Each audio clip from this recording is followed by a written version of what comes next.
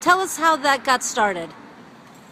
It really just got started because some of us felt like getting together, walking, no protests, no agenda, no division, no politics, just seemed like the proper response.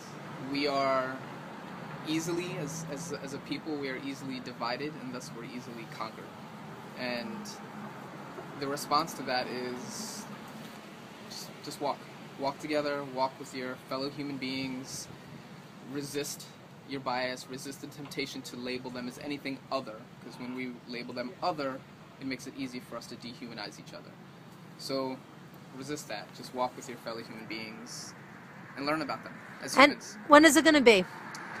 January 1st at 1 o'clock, starting from Dietz Stadium, and we'll make our way through Uptown, down through Broadway, through Midtown, and end at the Strand.